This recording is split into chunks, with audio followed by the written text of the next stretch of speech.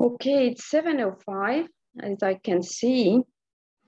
And tere õhtust kõigile. Welcome everyone to our next lecture about COVID pandemic. And this is already a fourth lecture in the Dr. Peeter Põldre series.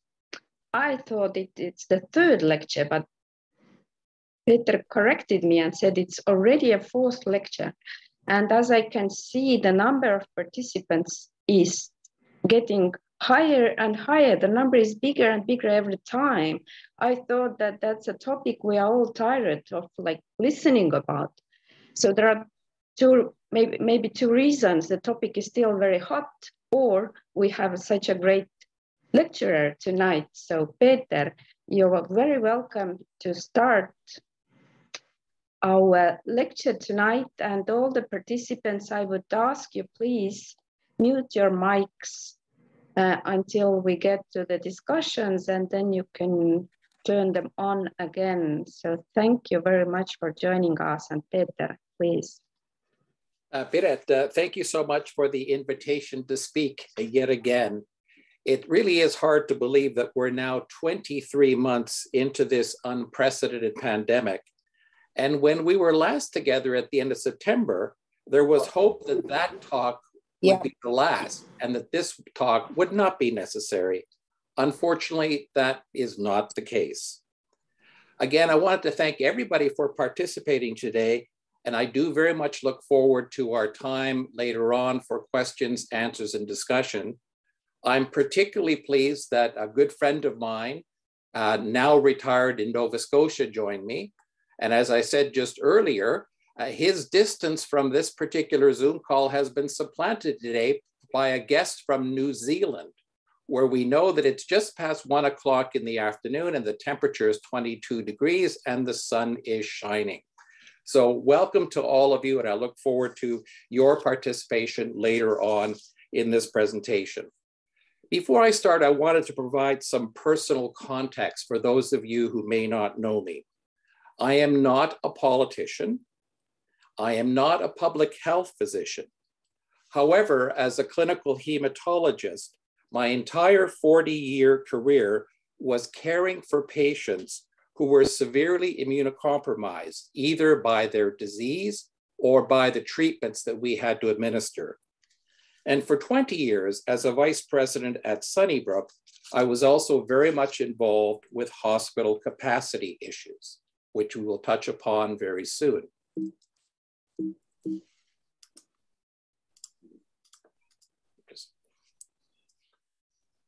Just trying to make sure that we can advance. There.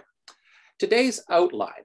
Very quickly, I'm going to look at some of the important Ontario-based outlets updates since September the 29th, when we last were together.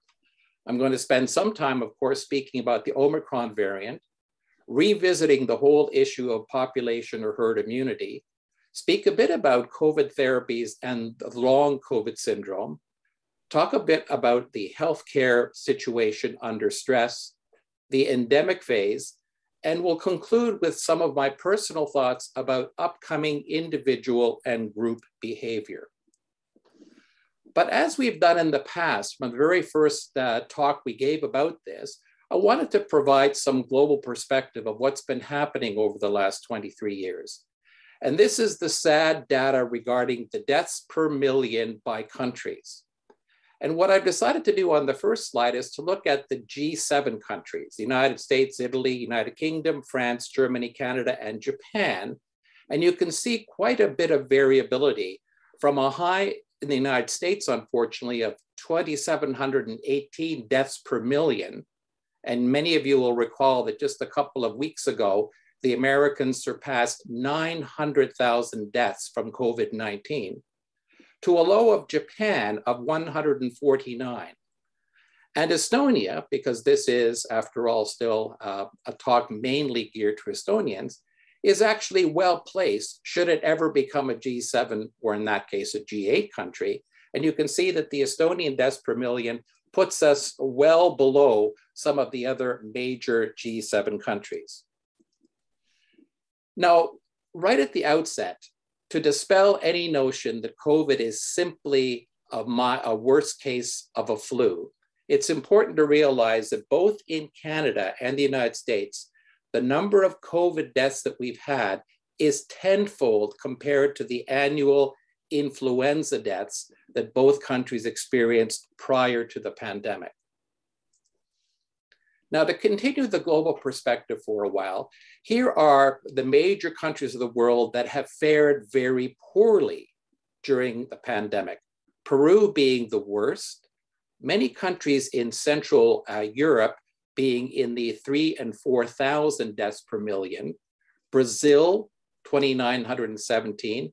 Both Ukraine and Russia are very similar at 2,350 in comparison to Canada at 884.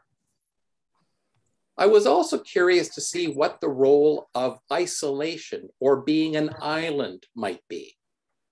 And two of the larger islands in our neck of the woods, Jamaica and Cuba, as you can see, have deaths per million that are not that dissimilar to Canada. But we look at many of the other important islands in the world, we do see a trend towards significantly fewer deaths per million, possibly as a result of isolation and undoubtedly because of cultural and policy issues mandated by the governments of Australia, Iceland, Korea, Taiwan, and New Zealand. Now, I do realize that Korea is not an island, but functionally speaking, because of South Korea's position relative to North Korea, it is at least conceptually isolated and an island. From the Canadian perspective, we see a very similar trend. British Columbia, 520 deaths per million. Alberta, Saskatchewan, and Ontario, all in the 800s. Quebec, startlingly more significant, but Nova Scotia, again, not quite an island, but pretty close to one being a peninsula, and Prince Edward Island having a lower deaths per million. Undoubtedly, this has something to do not only with the behaviors within the individual jurisdictions, but also, of course, the geographic isolation that was often imposed as part of public health measures during the pandemic. Now, very briefly, I'm going to look at some of the highlights between September of 2021 and today's date. You may recall that this particular cartoon was done at the time of the third wave going into the fourth wave, and yet here we are already clearly in the fifth wave. So a very prescient cartoon to suggest that this was not simply going to be a three-wave phenomenon. And this is a slide that I basically copied from my last presentation. The very same triangular issues are still in play. How well are we being vaccinated? How are we coping with the necessary public health control measures? And how are we dealing with variants that are increasingly transmissible? At that time, we were talking about Delta. We thought that Delta was going to be the end of the story, but as we've discovered over the last several months, Omicron is far worse. Now, in early October, we had some encouraging news from Merck talking about a new pill that might be effective for COVID's worst effects. We will come back to this issue very soon. October the 1st, 2021 marked the 700,000th death in the United States. And I'll want to come back to that particular number a few slides later on.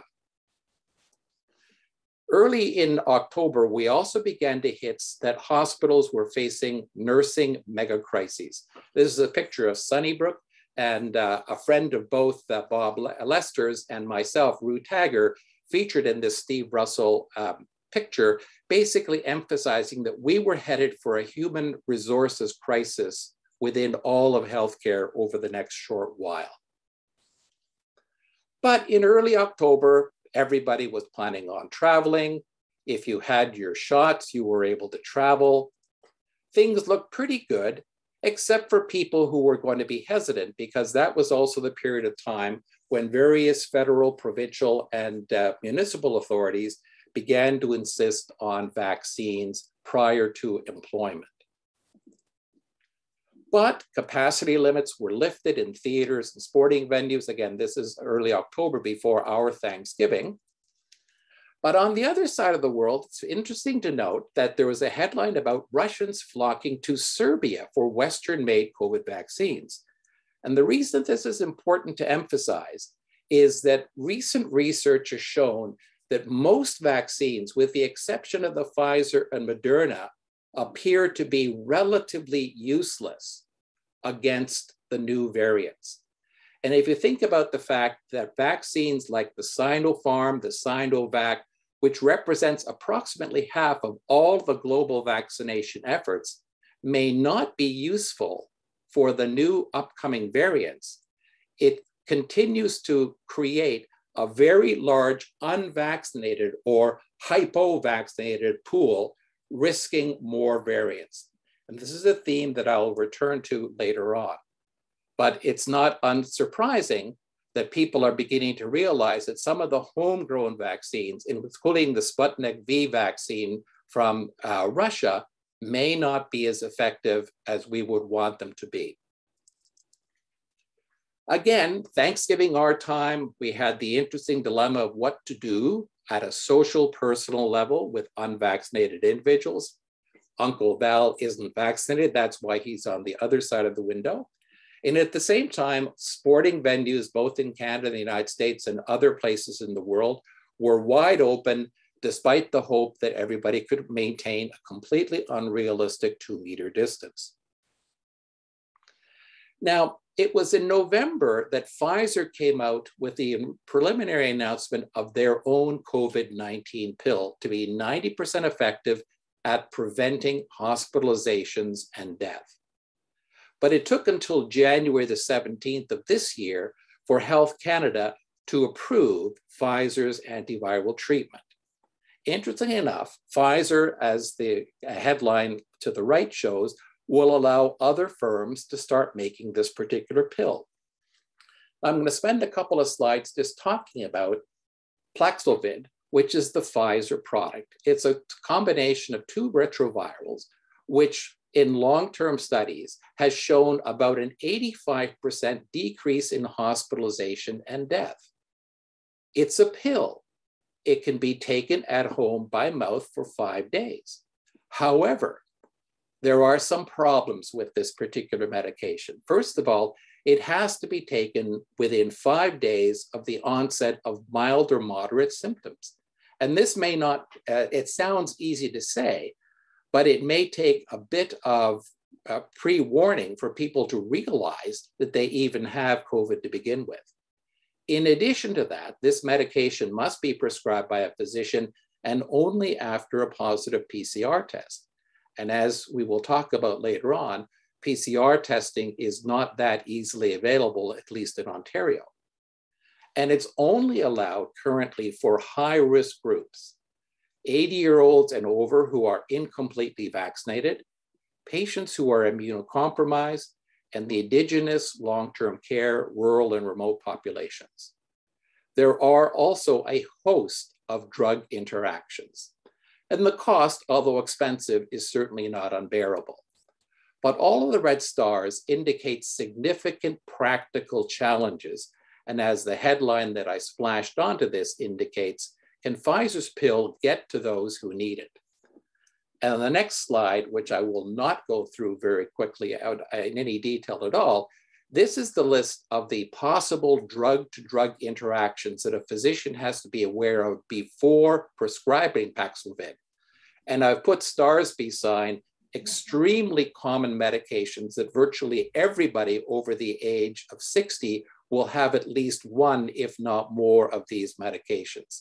So the bottom line that I want to leave you with is that it's an effective medication, but challenges with respect to the practical implications of prescribing it, using it in a timely fashion, and without the concern about absolute contraindications from a whole long page full of drug-to-drug interactions. Now, on the more serious side, COVID medical management has had a remarkable collaborative effort ever since the COVID pandemic began in early 2020. The Ontario Science Table has reviewed almost 2,400 peer-reviewed publications including studies that have involved almost 500,000 patients. And these properly designed clinical trials, amongst other things, have discounted absolutely the use of drugs like hydroxychloroquine, ivermectin, Regeneron, the medicine that was given to the former president, as well as a whole host of other medications. And on the following slide, which I promise I will not deal with in any detail whatsoever, is the therapeutic management of adult patients with COVID-19, ranging from management of the critically ill to the moderately ill to the mildly ill. This particular science table is typically revised every 2 to 3 weeks.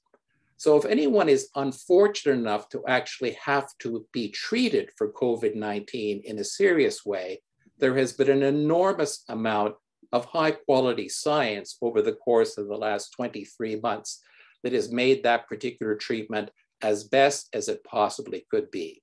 So I emphasize this because we spend a lot of time talking about vaccinations and public health measures, but behind the scenes, if you will, clinicians and researchers have done a remarkable job in terms of trying to define how best to manage these extremely unwell people. Now, another feature in the fall was the need for children to be vaccinated. And as you know, children now between 5 and 12 are eligible for vaccinations. And currently that number is in excess of 50% that are on the way to becoming fully vaccinated. And yet we have to talk about the COVID-19 variants. So remember from a couple of months ago when we last spoke, we have variants of interest and in the red, variants of concern. And we've all had to learn a little bit more Greek than we probably ever thought we'd need to over the course of the last several months. During the September talk, I brought everybody up to speed on what had happened with the early part of the Greek alphabet, all the way up to mu, which was the August 2021 variant that was only a variant of interest, not a variant of concern, and this was discovered in Colombia. Of course, Delta was the story during this particular period of time. On November the 26th, 2021, South African scientists found the new variant of COVID with a dramatic increase in cases, not necessarily more severe, but dramatically more transmissible. On the same day, the Canadian government announced measures to deal with the new variant, including banning all foreign nationals who have traveled to any of about 6 or 7 South African countries. And yet 3 days later, the first cases of the variant were detected in Canada, in a pair that came from South Africa to Ottawa. And the World Health Organization on Black Friday declared this new variant and named it Omicron. Now, in August 2021, we had reached mu, and all of a sudden we skipped to Omicron. And so one might wonder what happened to nu and G. Well, the World Health Organization has an answer for that. Nu apparently is too easily confounded with the English word new, and G was not used because it is a common last name, the WHO said, adding that the agency's best practices for naming disease suggest avoiding causing offense to any cultural, social, national, regional, professional, or ethnic group. And I put pictorially one of the more famous G's in the world today. So that's what happened to nu and G and how we skipped in the Greek alphabet to Omicron. November the 30th, another sad milestone in Ontario, the 10,000th death from COVID-19 occurred on November the 30th. And of course, predictions began to fly about this becoming what it ultimately did become, a very significant Omicron pandemic. At the same time, there was a lot of enthusiasm for booster doses, Pfizer's being the first off the market. And of course, hope that the booster would come quickly enough to prepare us for the Omicron variant's effects. Now, the next couple of slides emphasize the rapidity with which Omicron took hold. On Friday, December the 10th, 10% of Ontario cases were Omicron by analysis. And by Tuesday, December the 21st, only 11 days later, 81% of Ontario's cases were Omicron. Nobody in infectious disease has ever seen any kind of transmissibility to that degree. This was a graph that was put forth from the science table on December the 17th, suggesting that in the worst case scenario, we might get to 10,000 cases per day. We soon exceeded that, and 10,000 now seems like really hopeful, wishful thinking. We have probably, most estimates would suggest that we were running over the last couple of weeks at anywhere from 30 to 40,000 cases per day. Why we haven't heard those numbers, I'll deal with very soon. This is a graph from Public Health Ontario showing, and I just want you to sort of think about the purple line, the percent positivity. By the early and middle part of January, out of 75,000 tests being done per day, over a third of them were Omicron positive. Again, completely unprecedented compared to the positivity spikes that you would have seen earlier during different phases of the pandemic. And so a dramatic report, December the 29th, of 10,000 cases. Every day during this period of time, every day's count was a new record. At the same time, of course, the province halted social trips and visits to long-term care residents, one of the early reactions that public health officials typically have. And yet, because of pressure on healthcare workers getting sick also, there was incredibly interesting concerns about maybe allowing them to actually work while sick because there were so many of them sick. A very counterintuitive suggestion that fortunately didn't take too much hold. By the end of the year, December the 31st, there was a significant shift in the province's strategy. You were now allowed to isolate for only 5 days if you were vaccinated. There was a presumption that school was going to start on January the 5th. We know that that didn't happen. But most importantly, PCR testing was scaled back because they simply could not handle the workload. And as a result, on December the 31st, the reporting of 16,713 cases was the last even semi-accurate case count that you're going to see. Because from that moment onward, PCR testing restrictions came into effect. The daily case counts became completely unreliable. They represented a significant underestimate of daily cases. And in my view, ideally shouldn't even have been reported by the media, although the media, to their credit, always had a proviso that this is really not representative, et cetera, et cetera, et cetera. So to go back just briefly, 16,713 was theoretically the peak. You may never see any numbers higher, but that's because we're simply not counting them, not because they're not occurring. So this brings us to the situation in our healthcare system. And I want to take a few minutes to very carefully walk all of you through the hospital data that hopefully you're paying attention to. All patients admitted to hospital these days are tested for COVID. And so someone who is a COVID patient has positive PCR tests typically on admission. What I have called and what others are calling COVID incidental patients are patients who are in hospital, they're COVID positive, but the COVID infection is not the reason for their hospitalization. What I call the COVID primary patient is the patient who is COVID positive by definition, and their COVID infection is the primary reason for them to be in hospital. The next 3 slides are going to illustrate what's happened in the hospital system since December the 22nd until today. And I call it the COVID acceleration, the impact on hospital resources. So you can see on December the 22nd, there were 420 patients admitted in hospital, of which all of whom had COVID positivity. 50% of them were on the wards because they had primary COVID problems. In the meantime, on the same day, there were 168 COVID positive patients in intensive care. However, 85% of those people in intensive care were there because of their COVID disease.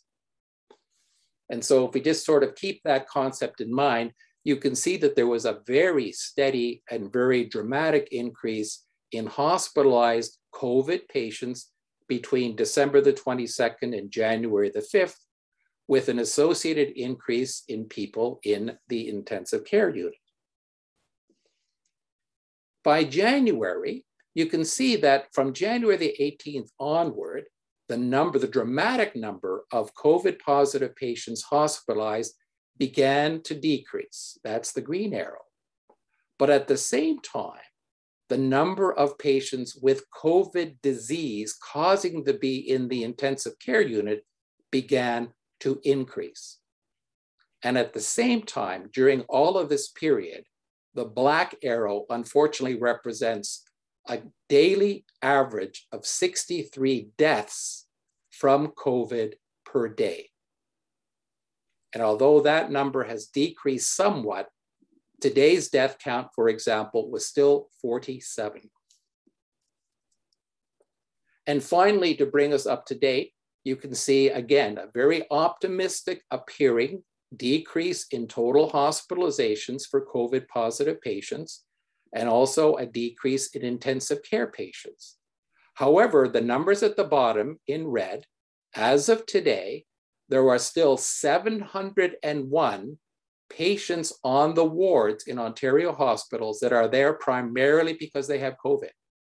And even more important, there are 291 patients in Ontario intensive cares that are there solely because they have complications of COVID infection.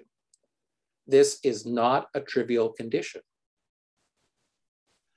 And it really did stress the hospital system enormously with literally day by day record numbers of admissions.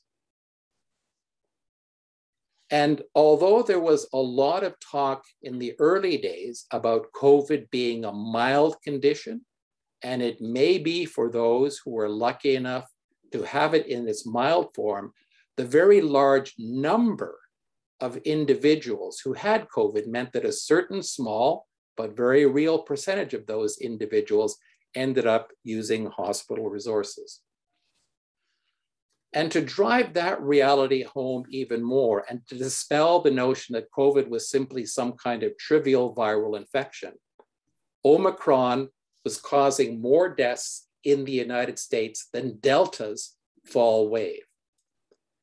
And if you look at the American data, as of October the 1st, and you saw this slide earlier, there were 700,000 deaths in the United States from COVID that had occurred over the 19 months of the pandemic. On February the 6th, the Americans reached 900,000 deaths over the 23 months that we're talking about now. But if you think about that, mainly due to Omicron, over only 4 months, there have been 200,000 deaths. And in the Ontario and the Canadian context, 10% of all COVID deaths since the beginning of the pandemic have occurred in the last 2 months. Bottom line, Omicron is not a trivial condition. Now, I wanted to switch gears just a little bit and talk a bit about long COVID. which may end up being one of the very serious long-term complications of this pandemic. The long COVID diagnosis currently is being made, first of all, after 3 months of a documented COVID infection. It's very important to realize that those infections didn't necessarily have to have very severe COVID infections, symptoms. So the person could have been mildly symptomatic and yet suffer the consequences of long COVID. The long COVID symptoms, by current diagnostic criteria, must persist at least 2 months. One of the more common ones, the one that was in the headline that I showed before, is a condition called brain fog, a confusion, an uncertainty, and anxiety. Long COVID is also oftentimes characterized by profound fatigue and insomnia, by pains of various kinds, even by the loss of taste and smell, which was one of the early criteria for the Alpha variant of COVID, and of course with anxiety and depression. Its incidence is completely unknown yet, but is suspected to occur anywhere from 15 to 30% of COVID patients. It can occur in all ages, but it has a very significant predilection for women more than men, about 3-to-1 ratio under the current analyses. And there is significantly less risk, although not zero risk, if the patient has been vaccinated. There are, of course, in this early stage, various theories about why long COVID occurs. Many believe that because of the strong women's predilection, it could be an autoimmune condition because women tend to be much more inclined to suffer autoimmune conditions. There are theories that relate to potentially having a variety of very small blood clots in the brain because COVID infection itself predisposes to blood clots. Some believe that it represents a persistent low-grade infection causing inflammation. And others, hearkening back to the chronic fatigue syndrome, think that it may be caused by a reactivation of the Epstein-Barr virus, which is the causative agent of mononucleosis and was strongly implicated many decades ago in the condition called chronic fatigue syndrome, which I had a fair amount of experience with in my early days, trying to rule out any kind of hematologic problems with patients who were profoundly fatigued. So many symptoms very similar to what we see now with long COVID. The therapies are still, of course, very much investigational. The passage of time can help. Vaccination has been shown to be helpful either for unvaccinated individuals or for individuals who may not have had a full dose of vaccination. Antidepressants can be used for various of the psychiatric symptoms and other symptom-related therapy for long COVID. But this may well become one of the very important long-term issues that the medical system and the healthcare system have to deal with after the pandemic becomes endemic. Now, I'm not going to spend a great deal of time because I'm not a politician, I'm not a sociologist about the divided society, but it's something that will have some impact on some of our later discussions about how we need to behave in the future. And many of you will be aware that with all of the various restrictions, there is a group of the population that find these very difficult to manage. We saw instances of people like university students disobeying the Western universities' rules regarding vaccination. We saw the very sad situation of people having to lose their jobs because they did not wish to have their vaccinations as was required by federal, provincial, and municipal authorities. In Quebec, we saw the interesting phenomenon of first dose appointments skyrocketing after Quebec announced that you'd need a vaccination passport to go to liquor and cannabis stores. So the daily pre-announcement number was 1,500 Quebecers looking for their first vaccinations. The day after this announcement, those numbers persisted up to 6,000. So there was clearly some motivation for some provincial individuals from Quebec to seek a vaccine passport so that they could buy their own liquor and their own cannabis. Now, we've oftentimes been also aware of what's happening south of us, and the so-called United States of America is, of course, right now significantly divided. And at the end of January, the New York Times reported that amongst people who identified as Democrats, only 10% were unvaccinated. On the other hand, those who identified as Republicans, 40% of those were not vaccinated. This may become an issue for traveling to the United States, where you want to at least know how that particular destination may have voted. And of course, most recently, we've seen the various issues related to the so-called Freedom Convoy and all of the perturbations to the economy and to the existence of people living in downtown Ottawa have brought about. I wanted to return very briefly to the notion of herd immunity. And many of you will remember the beginning of the pandemic, there were various numbers tossed around about how high we would have to have a vaccination rate in order to achieve so-called herd immunity. But as I suggested back in September, an absolute percentage may in fact be misleading. It may not be at all a magic number. So whether it's 85% or 90% or 90%, those numbers were only useful as a guideline to encourage as much vaccination as possible. The strict definition of herd immunity is actually a relatively complicated formula that depends upon the transmissibility of the variants of concern, the effectiveness of the vaccines being used, and the percentage of the population being vaccinated. And you'll recall this graphic from my last presentation, talking about who was fully vaccinated, people who were on their way to being vaccinated, and in the red, that potential as much as 10% group that never, ever, no way will ever get vaccinated for COVID-19. And that brings us to the whole issue of the endemic. And as Theresa Tam said recently, COVID-19 will become endemic. And she, in fact, directly confirmed that herd immunity is not going to be achievable because of the way in which the COVID virus has shown itself to evolve and create variants. So basically, forget any kind of arbitrary number or percentage of people that need to be populated in order to define endemicity. Just get vaccinated. Now, when will this happen? Of course, the first assumption it read is assuming no new variant of concern. And if you recall back in the fall, when Delta was our dominant variant, we really had no idea that Omicron was going to be on the horizon.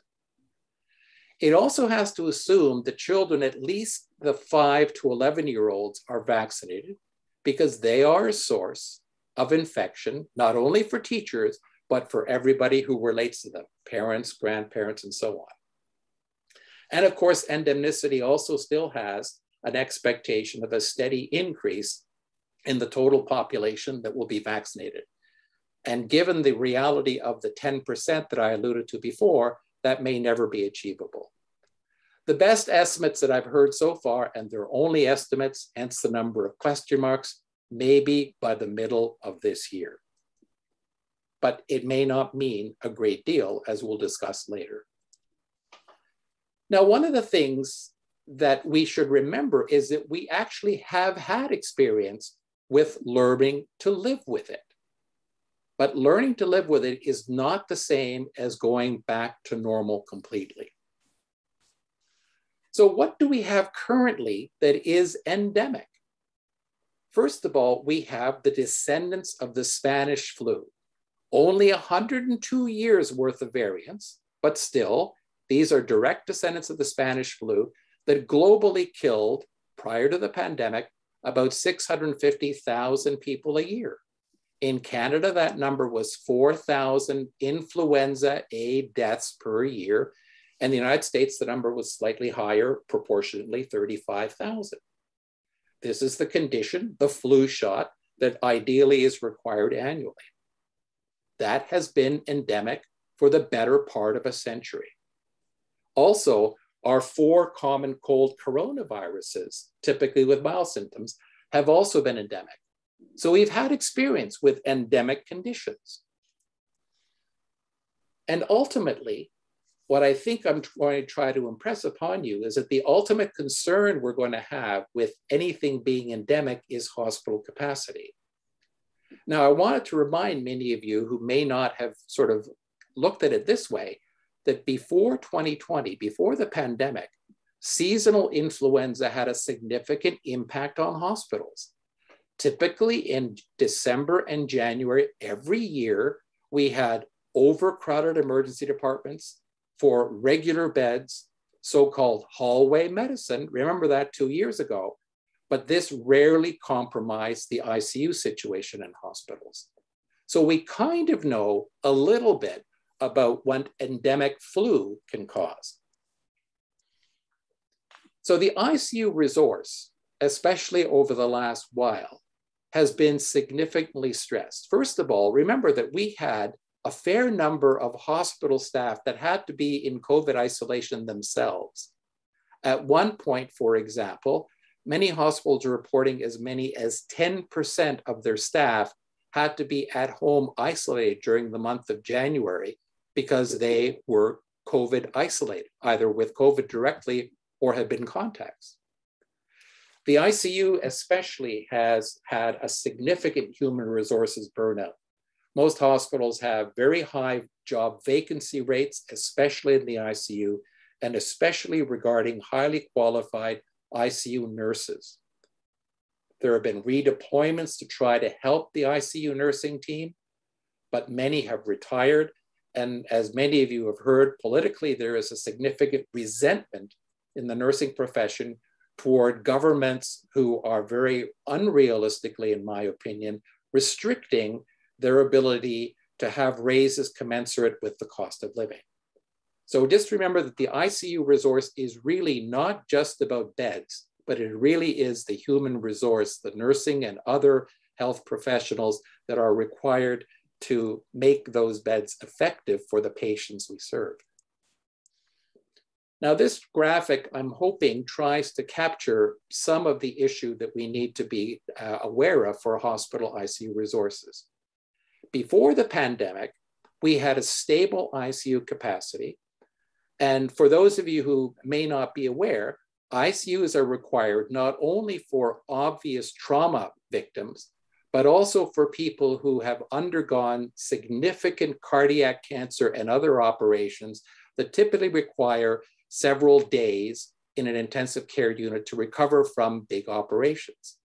In addition, people in large hospitals with a variety of complex conditions sometimes need to stay in the ICU because of complications that occur. So for example, somebody with significant diabetes may end up with significant complications that again require time in an intensive care unit.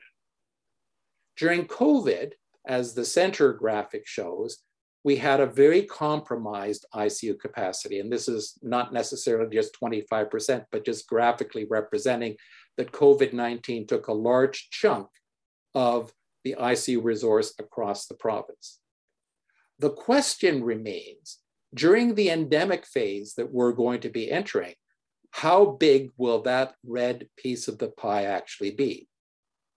Will it be very similar to the pre-pandemic situation, or will it be somewhere between the significant compromise we saw during the COVID pandemic, or will it be a more manageable, moderately compromised ICU capacity?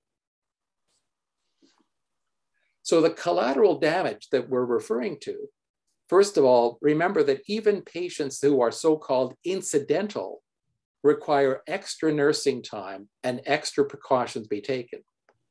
And every primary COVID patient, whether they're in the ward or the ICU, is basically not allowing patients with cancer, cardiac conditions, orthopedic patients, and many other non-urgent patients to be occupying those particular beds on any given day. And those were the big numbers in red that I highlighted earlier that are actually occurring in Ontario as of today.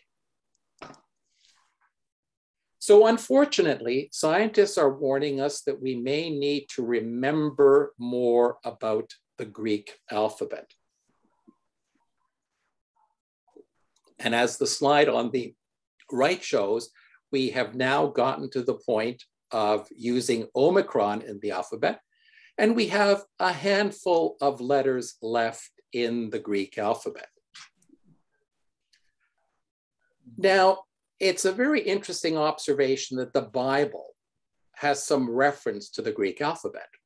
And those of you who may have read Revelations 22:13 know the expression, I am the Alpha and the Omega, the beginning and the end, the first and the last.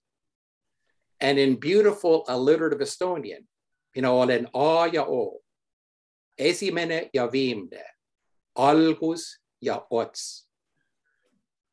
Unfortunately, COVID couldn't care less about this biblical reference. And so we have to warn ourselves that although we would like to think that the letters from pi to omega will be the end of the variant story, that unfortunately may not necessarily be the case. Mm-hmm. And I draw the picture of the hurricane to remind you that every year, the hurricane naming authorities have to come up with at least 26 different names for hurricanes. We all hope we don't need to do that. But if remember that the Spanish flu influenza A is only in its 102nd year, there is every reason to be worried that we will be dealing with more variants in the future that will surpass the Greek alphabet that ends with omega. These next variants arise from the unvaccinated. Alpha, beta, gamma, delta, Omicron all came from unvaccinated patients. These patients can be here in Canada, or they could be in some foreign country far, far away. The UK variant occurred in the United Kingdom. The other variants, we know their origins with South Africa and Brazil and India. We do not know where the next variants will come from, but with a high degree of certainty, we know that it'll come from somebody who is unvaccinated. And hence, to hope for a happier new year, Peter Singer in this particular article suggested that we really have to concentrate on vaccinating the world in 2022. And there is some optimism in this regard. Just recently, South African scientists reproduced the Moderna COVID vaccine, and Moderna is not contesting patent infringement. In South African hands, their Moderna COVID vaccine is much less expensive to produce. It will likely become the major source of vaccine for most of Africa, and likely will provide similar opportunities, for example, out of India and other countries to do the same. So we do have some optimism in this regard. Now I'm going to start concluding with the following headline, that when government public health restrictions end and begin to end, we need to think about personal responsibility and risk assessments that will be needed. Most of what I'm going to be saying is highly personal. It's my view. I'm going to very much welcome your own comments regarding this. And as I say before, it's going to be a personal sense of responsibility and personal risk assessment that I think will define what we individually and collectively have to think about going forward. Let's first talk about boosters. Back in September, we were talking about third doses that were becoming available, but now we're already talking about fourth doses for certain populations. And as a reminder, when we talk about boosters, in this particular case in Ontario, the third dose, the booster, what we typically talk about is a repeat of the same dose, the same medication.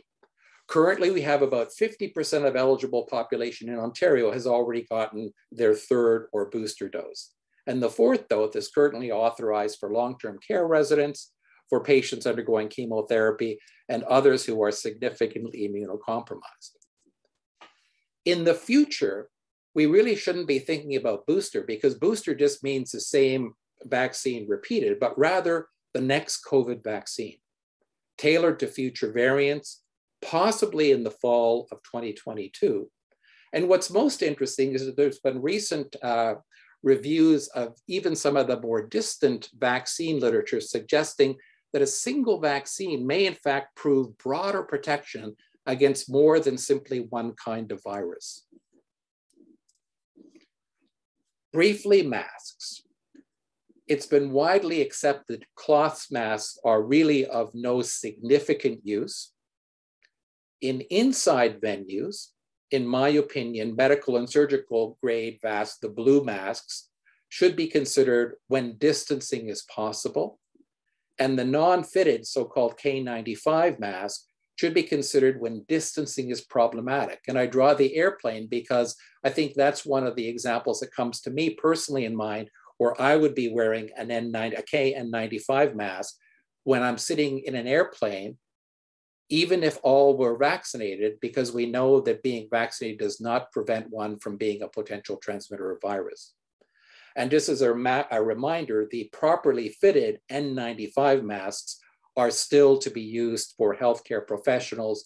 And as I mentioned in the very first lecture, fitting an N95 mask is a relatively complicated process. It is not simply one of putting a mask on and pushing down the aluminum ties, hoping that they will fit. I'm also hoping in the future that wearing a mask will never be ridiculed or be the source of any kind of stigma. People who feel comfortable that they must wear a mask should be entitled to do so without any kind of negative repercussion. Leads us to an important discussion, and that is the unvaccinated. We know that currently in Ontario and in Canada, roughly 10% of the population is unvaccinated. Some of these individuals are too young yet to be vaccinated. Some are hesitant. Some are still only partially on the way to being vaccinated. Some have legitimate medical exemptions, and many have alternative ideological and philosophical perspectives. All unvaccinated patients are at greater risk of being infectious to others compared to the fully vaccinated. The fully vaccinated can still be a risk, but the unvaccinated are a significantly greater risk of being infectious to others, otherwise known as us. We know that as of March the 1st, only a couple of weeks from now in Ontario, except in long-term care homes, proof of vaccination will not be mandated by the provincial government. So we will have to undertake, every one of us, a personal risk assessment regarding our interactions with the population that we know is going to be 90% vaccinated and 10% unvaccinated. It's interesting to note, and I'll talk about this a little bit later also, that private business may opt to continue requiring proof of vaccination. And I would also suggest that we shouldn't be throwing away the entire system, because we may need to hold this in reserve in case we have a future variant that requires some degree of returning to various restrictions, such as proof of vaccination, which would allow most businesses to continue at some level, as opposed to completely being locked down. Masking mandates are likely going to be the last mandate to be removed. And again, a personal risk assessment regarding interacting with that 90 to 10 concept of the population. It will be, for most of us, a situational assessment. And again, don't be surprised if the masking mandate comes back at some point in the future if there is a significant new variant of concern. And as a reminder, although we always think about the flu vaccine as being seasonal, there's no evidence yet that all future COVID variants will necessarily be seasonal and fall conveniently into the fall season that we have in Canada. Another interesting question, I think, and again, this is almost a sociological question, is how to deal with the unwell, the coughing, and the sneezing. And I'm posing these questions perhaps for all of you to comment on afterwards. Will people who are unwell refrain from work and social outings? Will we be less tolerant in the presence of someone who is unwell? Will managers at a workplace or organizers of meetings be more empowered to deal with the unwell? And will coworkers and attendees be somehow more empowered? We know that in the past, prior to the pandemic, there were many instances where people decided, for whatever personal reason, to attend work and other events when they were unwell, especially unwell from the coughing and sneezing perspective. So hence the importance of this particular question. What about workplaces and other group gatherings?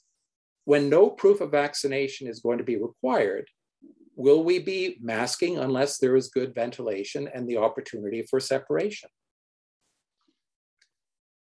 When we think about workplaces, I think a lot of this discussion is already taking place. Will those who have opportunities have a hybrid, in other words, in-person plus virtual opportunity to work?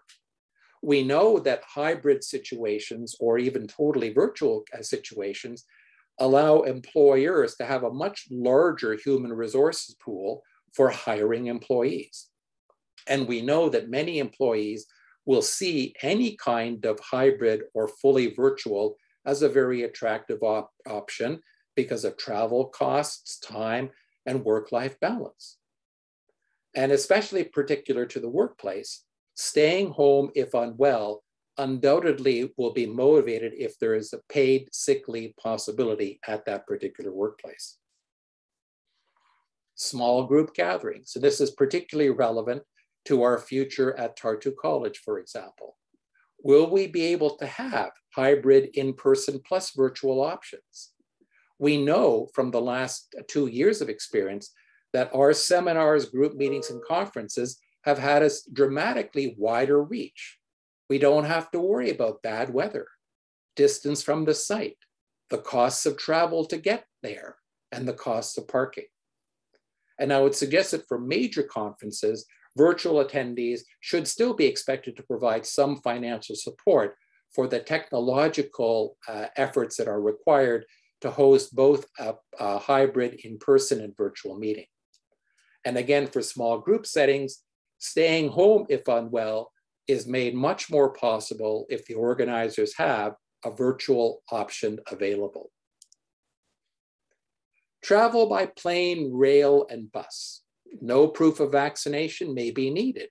Again, masking issues, and how are we going to deal with someone who may have to travel but is unwell? Will there be separate sections, additional masking or enforcement?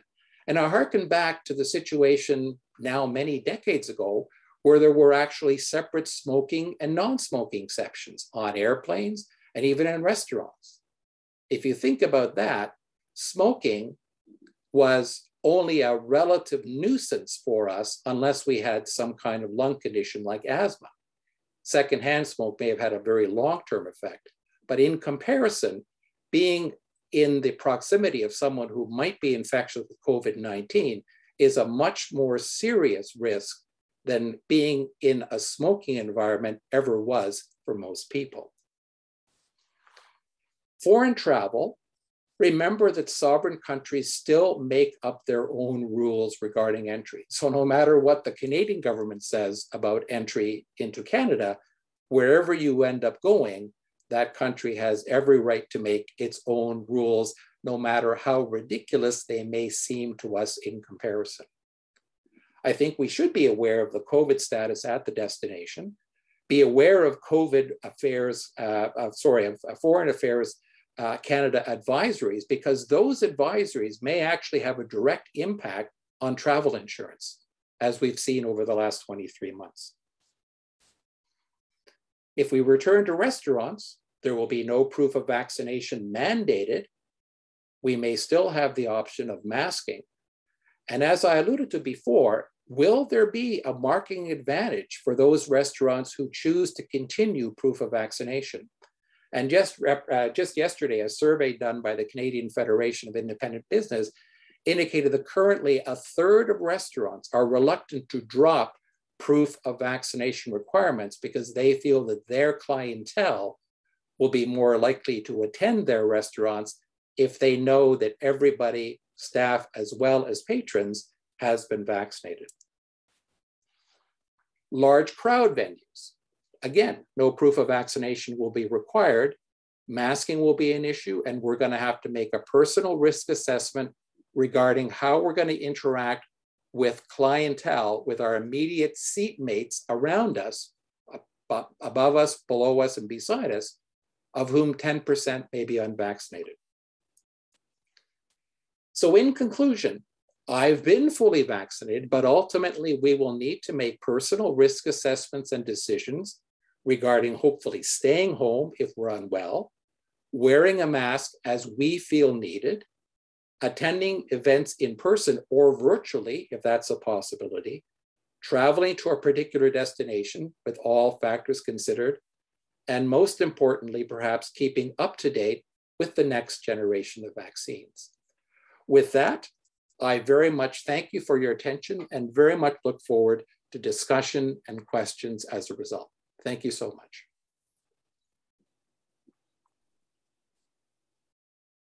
And thank you very much, Peter. Could you please stop sharing the screen so we can see more people on our screens here? There I go. Okay, thank you. Again, very great, clear overview, and really. Susan, bravo, bravo. Bravo, bravo, right.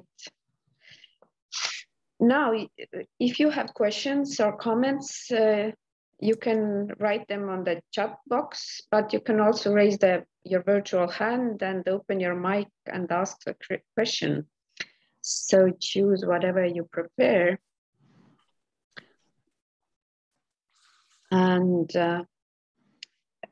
until you get ready with your questions, I would ask Peter, what are your plans for this year? Are you going to travel to some country like maybe Estonia or some other great places? Thank you. We have currently plans to travel to Iceland. And the reason for that is that we're going to be alone in a car and not with a crowd or a group. And we believe that between Iceland being relatively safe and also the manner in which we're going to be traveling and our ability to avoid crowds at various sites in the early part of May before the peak season, all of those factors came together in our risk assessment regarding traveling. And of course, we all have triple vaccination status. And those are the kinds of factors that came together. We don't expect to be in any crowd whatsoever. We probably can't afford to eat in restaurants there anyways. So we will see. That's semi-facetious, but I had to say it anyways. Mm-hmm. Okay, thank you. So there is a question. The strain on hospital resources, should even a vaccinated individual with comorbidities get the prescription prior to a possible infection to have it ready in case? I think the question refers to the Paxlovid, is that correct? Excuse me, the drug's name was fluvoxamine. There's been discussion with regard to the antiviral that's been approved by Pfizer. And people have wondered whether it might make sense, given some of the challenges of early diagnosis, for people at risk to actually be given a prescription in advance, just in case. The problem with that, of course, is one, it's $700, which is a pretty expensive just in case medicine. But secondly, the current criteria still require that person to be seen by a physician and to have PCR testing. So basically having a prescription in hand to take just in case is not yet seen to be viable. I hope that helps to answer that question. Okay, any other questions? You can open your mic as well and let us hear your voice.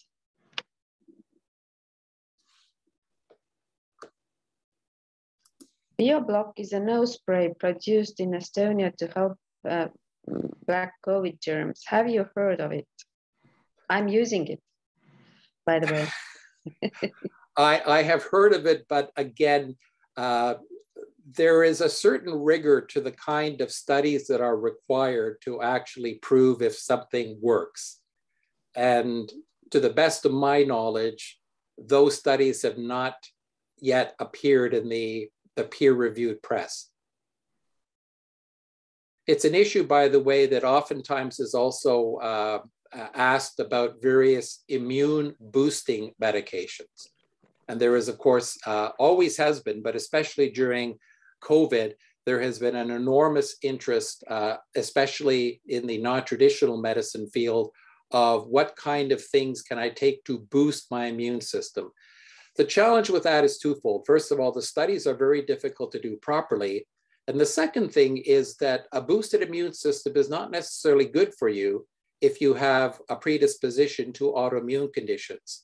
And so the notion that a good, strong immune system is always good isn't unfortunately true, because people who have autoimmune conditions, things like rheumatoid arthritis, systemic lupus erythematosus, their main problem is that they have an immune system that is too good.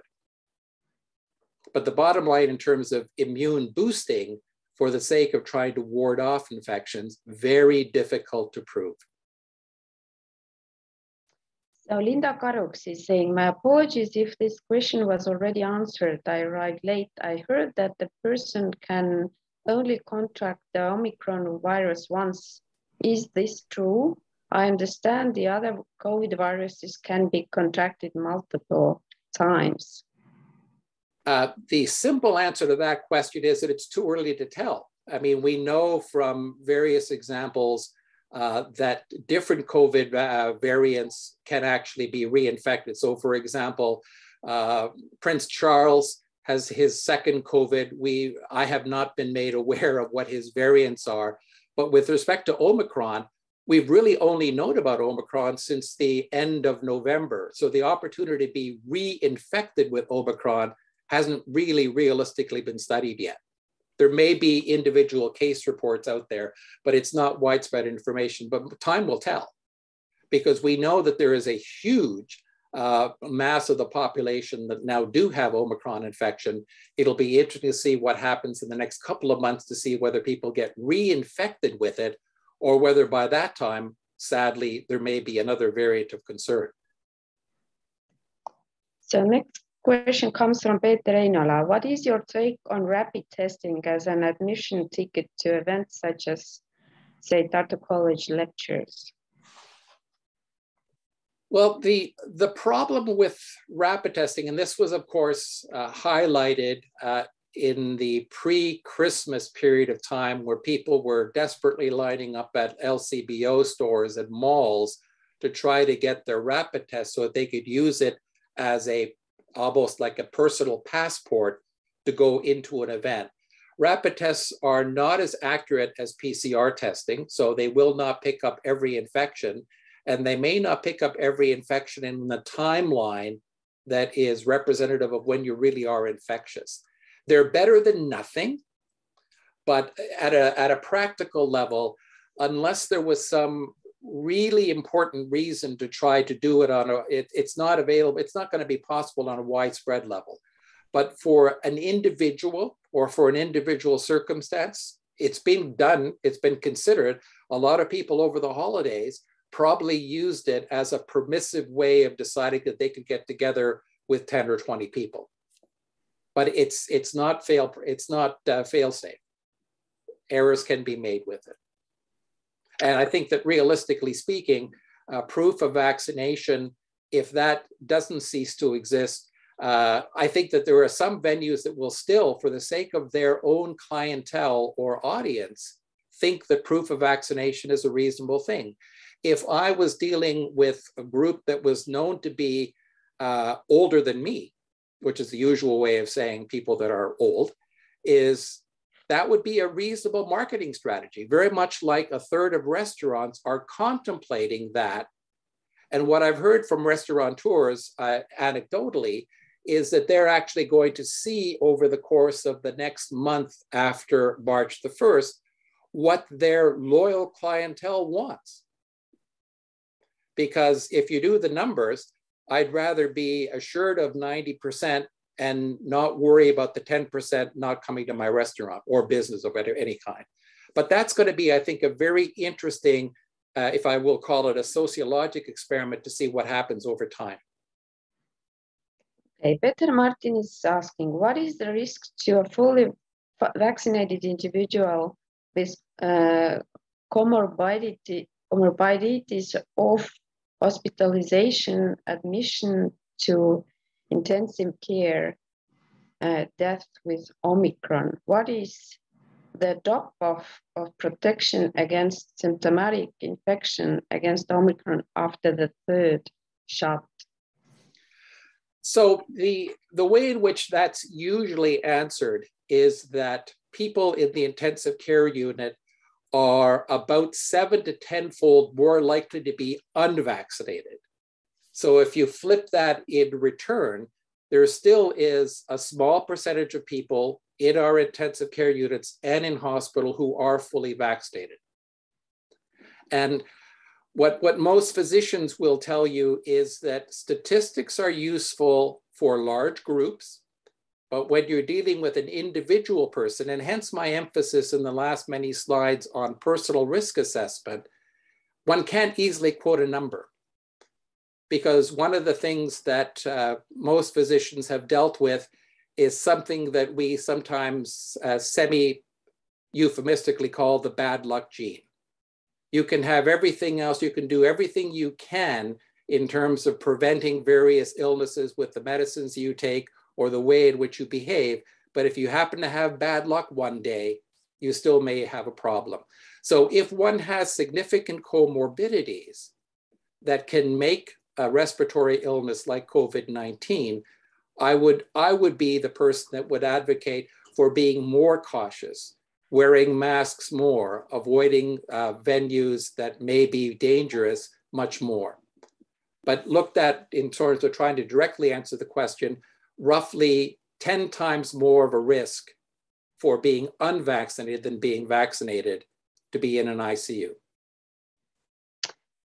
How do the unvaccinated transmit COVID more easily than the vaccinated? And especially, how do they cause new variants? I ask as a completely vaccinated person. So it's really just a matter of the opportunity for the virus to spread, to multiply. So if you're unvaccinated, as opposed to if your identical twin is vaccinated and you're unvaccinated, and you get the same dose of COVID virus applied to you, you as a vaccinated twin are likely to fend off that virus or make its quantity in your nasal cavity and your lungs so small that it can't transmit otherwise. So whereas the unvaccinated person will have a larger amount of the virus replicating in their nose, in their throat, in their lungs. That then leads to the answer to the second question. Mutations come from the ability to replicate lots and lots and lots. So mutations really are a function of replication number. So if you're replicating 10-fold, 100-fold, 1,000-fold, 10,000-fold, the chances of one of those replicants becoming a mutant is much higher than if you're only replicating 1 to 2 to 3. So it's all a function of numbers. It's a numbers game, if you want to put it that way. Sirja Kiin is asking, what do you say to a young man who says he is strong and healthy and he's doing everything for his immune system? He does not think he needs vaccination. Well, so it's a good question. So one way of looking at it is that what do you do from the point of view of yourself? And we know, for example, that in Ontario, this is Ontario data, over the course of the last 23 months, only 1% of the COVID deaths have occurred in people under 39 years of age. 125 individuals in Ontario out of the 11,000 deaths were under the age of 39. So if that individual, the purported individual in the question, wants to know what his chances of dying are, they're very low. So from a selfish point of view, couldn't care less whether he got vaccinated. The real question for a person like that is, what about his mother and father? What about his aunt and uncle? What about his friend who may be immunocompromised without knowing it? What about his grandparents if they have it? What about anybody else he relates to that may be more at risk? So from a selfish point of view, that person has a very small chance of dying. But from a broader perspective, in terms of the people that he may interrelate with, that's where the danger comes from being unvaccinated. Peter Martin again. Are you aware of the approval of fluvoxamine in Ontario on December 20th last year as an early outpatient treatment of COVID? Not particularly. But if it was approved, and it may be something that was on that very complicated slide that I decided not to go into any detail about.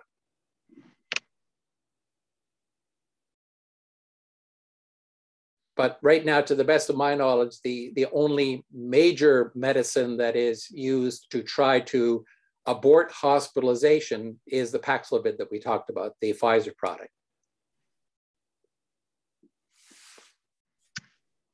Okay, I can't see any questions from our audience here.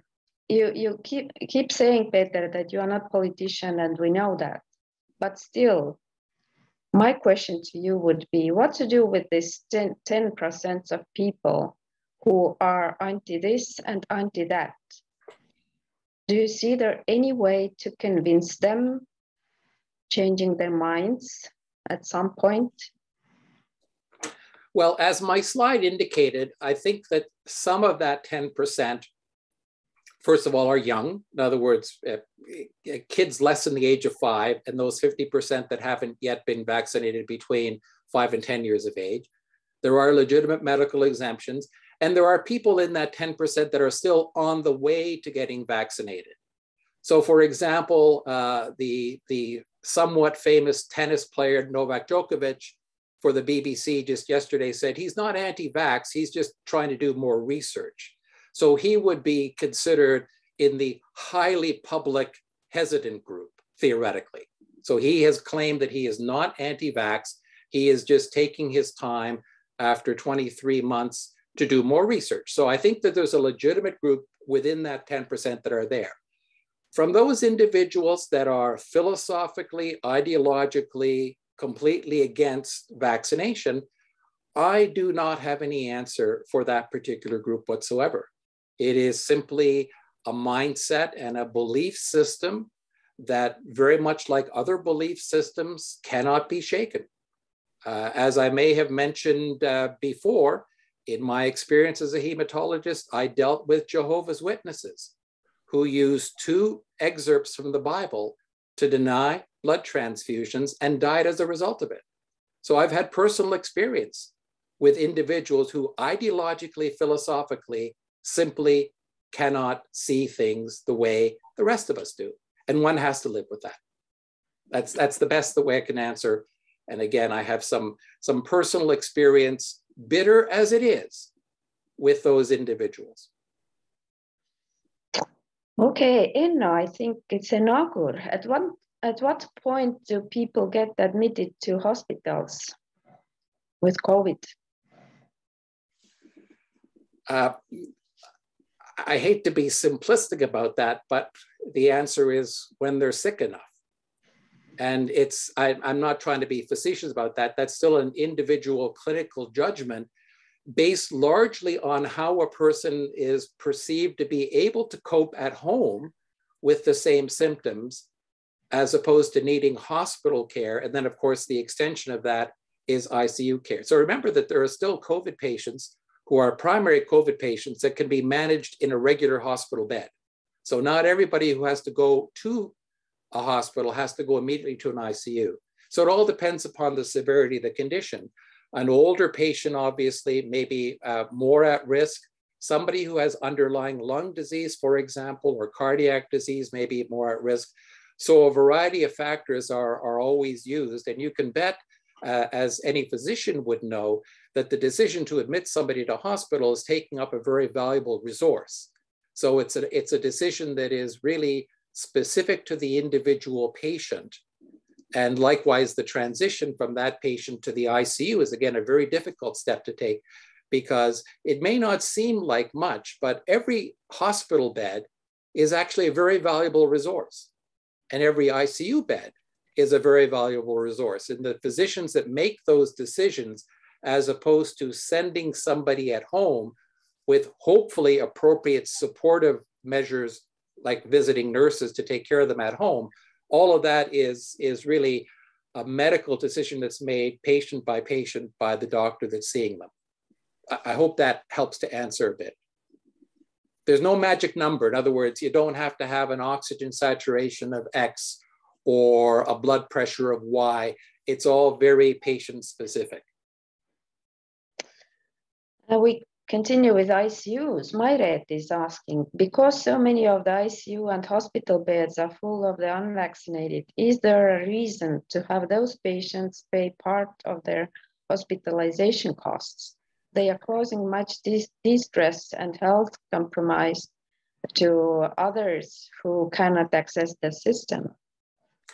Yeah, it's a question that's actually been raised many times. There's a bit of a philosophical answer to that, but at a practical level, if we took that approach, then the extension of that approach would include everybody who has smoked not being allowed to have any kind of intensive care, or for that matter, chemotherapy, which can be expensive. Anybody who is not taking their medicines as prescribed by doctors would be in that group. Anybody who at any time in their life went to a fast food restaurant might not be considered. Anybody who was drinking any more than our definition of normal should be considered. In other words, the argument that I'm making, that most medical professionals make, is it's a slippery slope. It's easy to pick on one particular example right now, but if you think about that, why not then use the same criteria for another thing that somebody could control, such as smoking or what they put in their mouth? And so at the bottom line, in most countries in the world that have at least a legitimate medical system, that kind of situation couldn't be considered. And you'll notice that, of course, that the Premier of Quebec, floating the sort of tax of some particular kind, realized within probably a couple of days that to implement something like that was not going to be feasible, not to mention morally and ethically unpalatable, as tempting as it oftentimes might be. We just don't do it for any other condition, and we're unlikely to start with COVID unvaccinated individuals. It is the cost we pay of having universal health care, the cost we pay in living in our kind of democracy.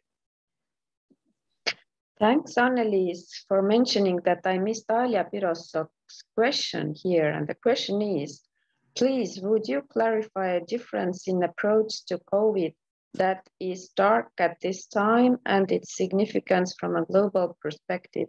Some Canadian authorities are now speaking of everyone getting Omicron, while in East Asia, which is experiencing Omicron surges, there is still what's being called the zero infection policy in China and Hong Kong.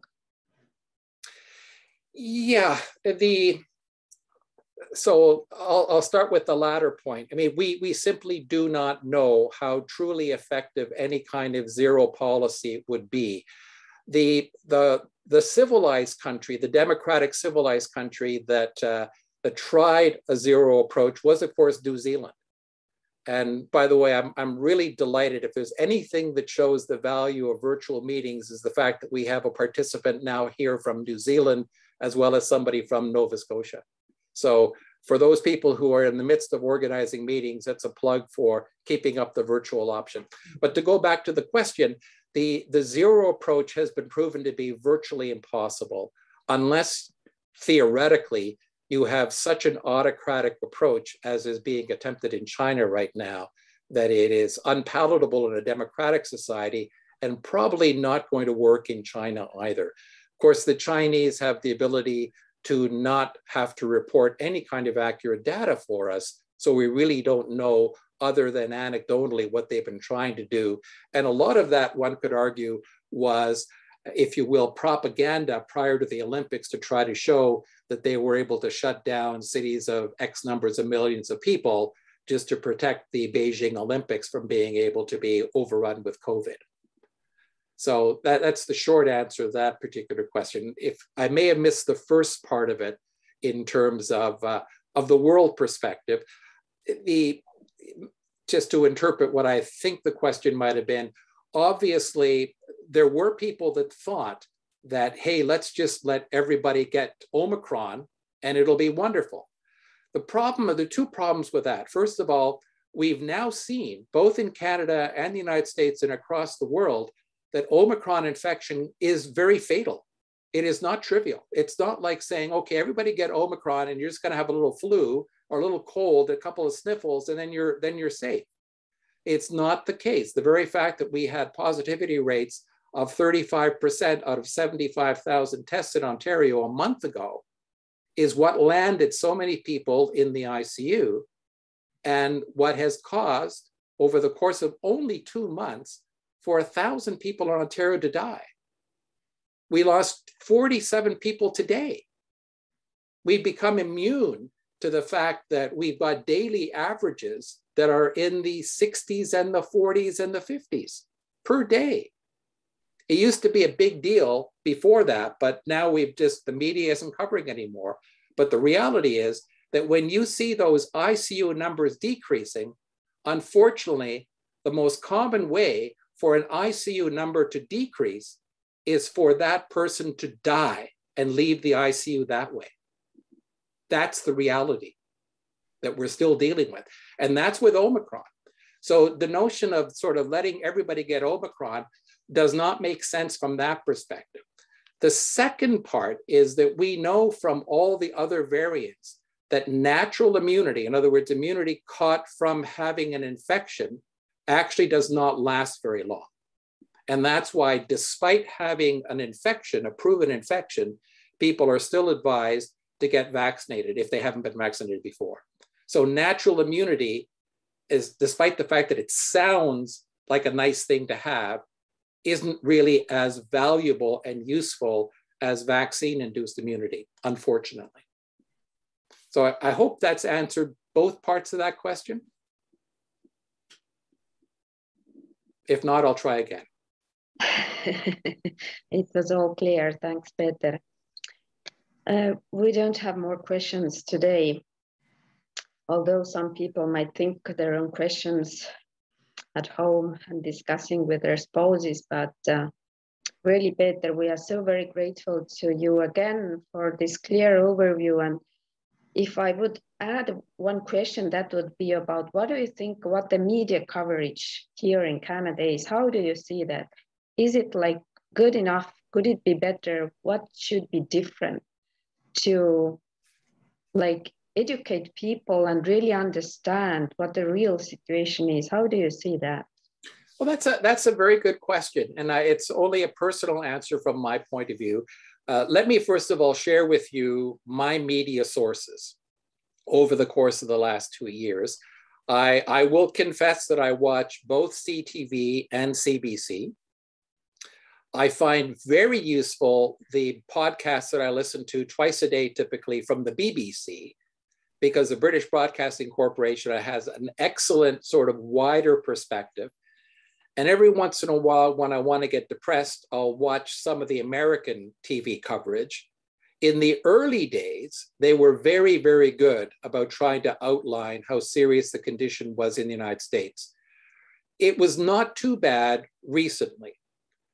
With respect to the Canadian coverage, I think that most of the physicians who have been invited to speak, typically on TV, people like Isaac Bogosh, for example, have done a very good job of explaining in relatively straightforward terms what's going on.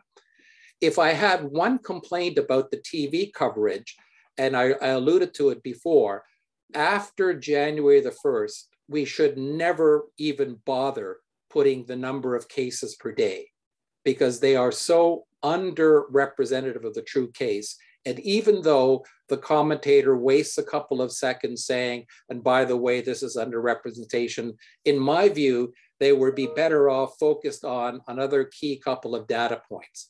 I think they've done a good job of trying to emphasize the ICU and the hospital capacity issue, especially over the last couple of months, but they have underestimated the fact that people are still dying. They've underreported the fact that people are still dying. So it's overall, I would say maybe B+, could be better, but again, I tend to be a bit more finicky in terms of the information that I would want to see, and but what we do see in mainstream media isn't too bad.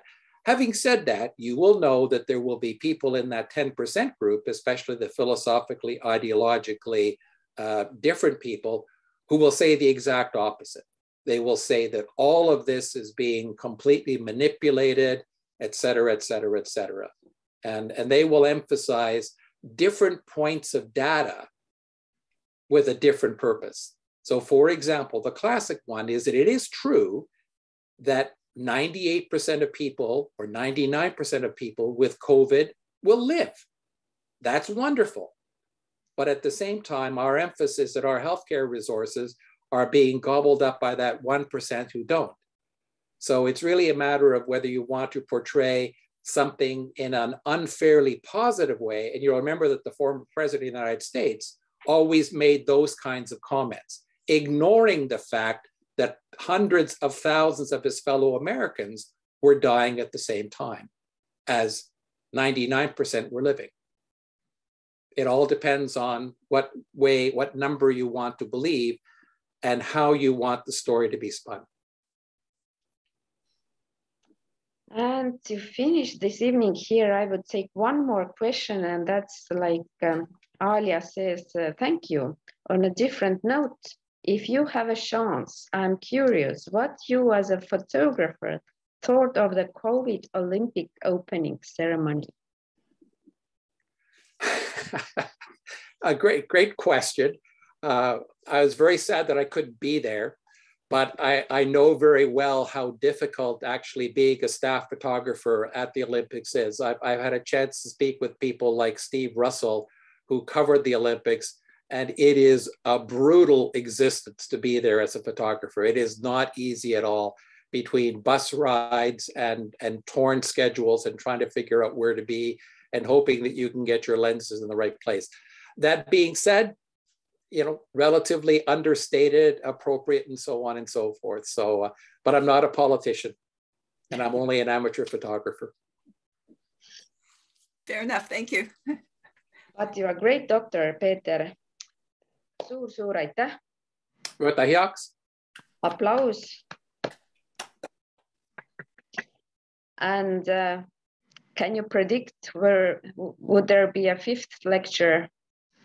I hope not.